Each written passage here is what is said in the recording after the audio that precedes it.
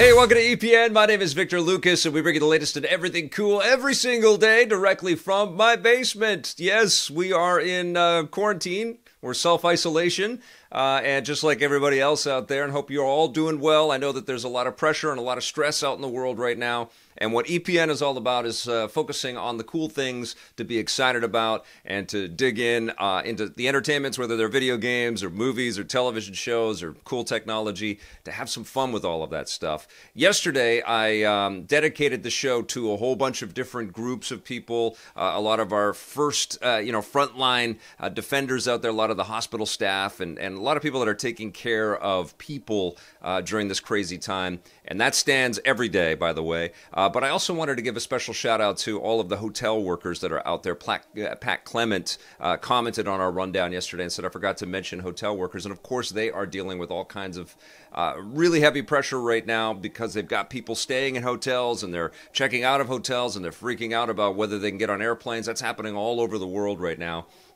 So much love to everybody that is dealing with this crisis, this international crisis, firsthand, and it doesn't have the luxury to be able to be at home and quarantine themselves like a lot of us do out there. I recognize how challenging this is for everybody out there. So let's try and have some fun, all right? That's what the rundown is all about. Let's get started with your rundown.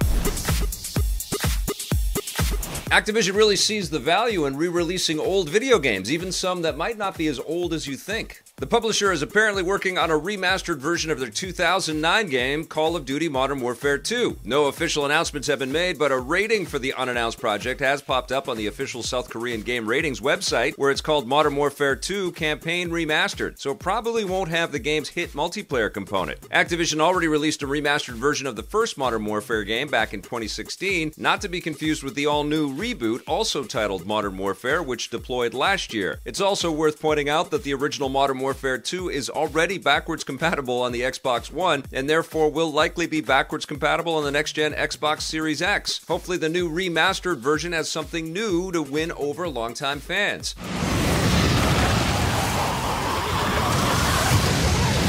Yeah, and that is the kind of the weird situation that we get into with backwards compatibility and the sort of classic game resurgence and the idea that, old software is still viable and still super fun. Sometimes we do get these weird conflicts. I remember when Burnout Paradise Remastered was released, and I'd already installed on my Xbox One the 360 version of Burnout Paradise, and I was like, that looks pretty good. And then the remastered version came out. It was, oh my God. And it is a weird time that we can have 4K re-releases of great games that still play and look great today. Personally, I would rather that publishers and developers work with hardware manufacturers and graphics card manufacturers to find out solutions to smartly up-res classic stuff, and then take that information and give us new entries in some of these valuable franchises. Maybe we don't need many new entries in the Call of Duty franchise, but I do like the fact that the classics are being remembered. That is the thing that I will underline. It's great that we still remember classic games and we can still find a way to play those classic games.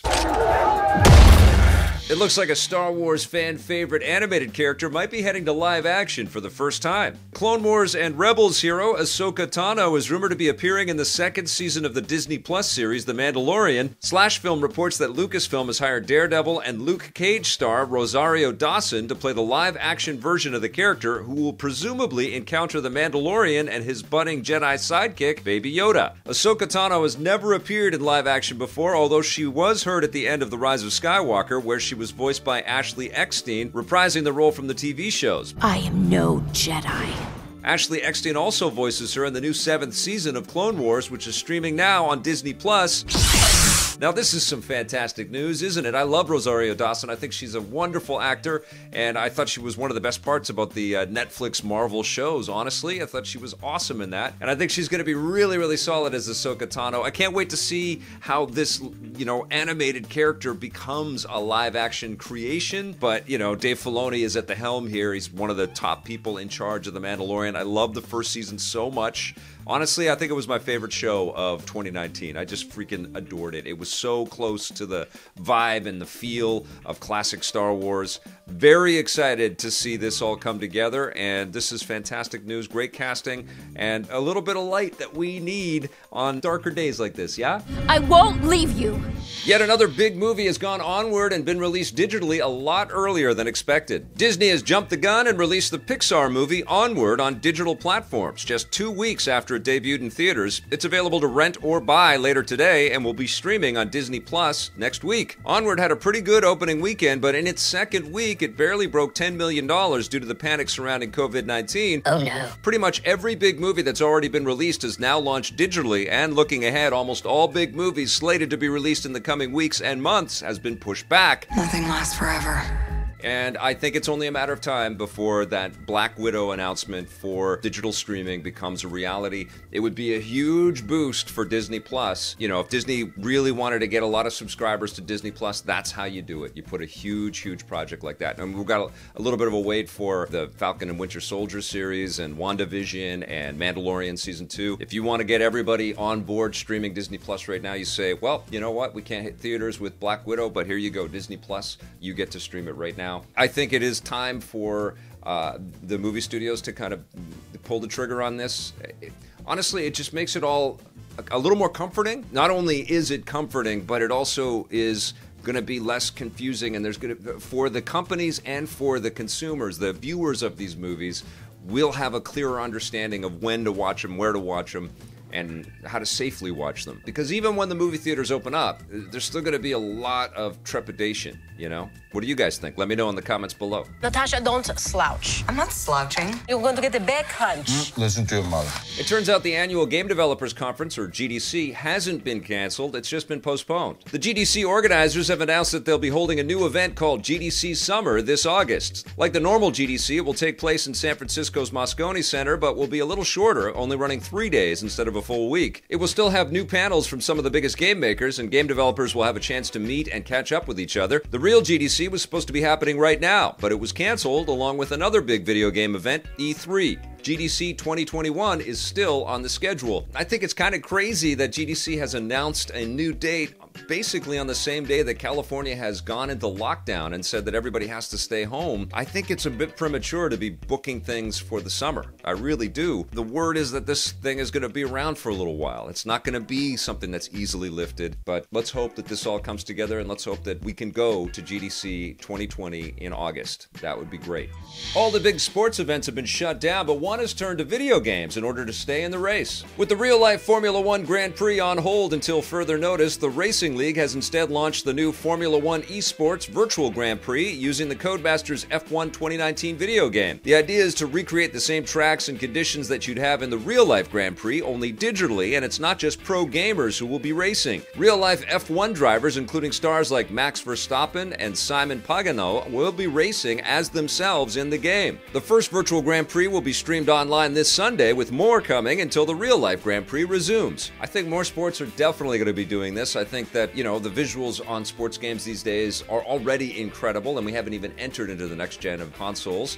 And I think that they will hold up, and I think people will watch. I think it'd be pretty easy to orchestrate online competitions with real-life athletes, and I think it would totally spark people's imaginations to get their friends together and get cameras on themselves and have some fun that way too. But yeah, I think the networks and the broadcasters should absolutely be turning their attention to video games. Good for the sports industry, good for the video game industry, and good fun. So yeah, this is exciting, and I think it's cool, and it's extremely positive.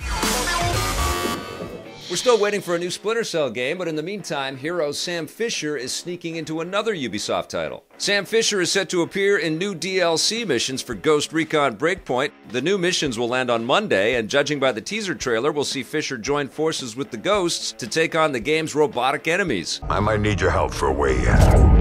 Best of all, Sam Fisher will once again be voiced by the legendary Michael Ironside, whose long acting career in various film and television projects is so good, it'll make your head explode.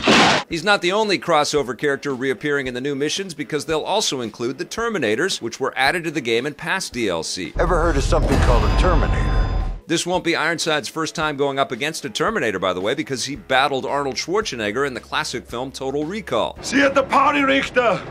You'll need to have the Year 1 pass for Breakpoint in order to unlock all the missions. Fisher appeared in the last Ghost Recon game, Wildlands, and fans have been hoping that Ubisoft will make an all-new Splinter Cell game for many years. And I'm one of those fans. I liked when they deviated from Michael Ironside, but I sure would like a new Sam Fisher Splinter Cell game with Michael Ironside. I think that would be awesome with new technology. I think Ubisoft has been really focused on always online experiences, lots of massive open world games. A lot of them have been single player, but there's been a real focus on keeping people in ecosystems for such a long time, and I don't know if that really gels with the philosophy of Splinter Cell, which has been mission-based, but I think there exists a real opportunity to bring back that single player with an epic, God of War or better caliber Splinter Cell, not reboot, but, a new installment, but something for the modern age and something maybe for next generation machines. Let's go for a ride. All right, that's it for our rundown today. Thank you so much for watching. We'll be back again on Monday with a brand new rundown for you. In the meantime, though, over the weekend, we're going to have a classic episode of Electric Playground from 2001, so make sure you check that out. We've also got our regular Sunday feature for you guys, and I think a lot of you are going to find it quite useful, so please tune in for both the classic episode and for our Sunday feature, as well as all the other content that we make. If you dig this channel, please consider subscribing. Please like this video. If you like the video, you can share this with all your friends. Thank you so much for watching, everybody. We will see you soon, and until then, play forever.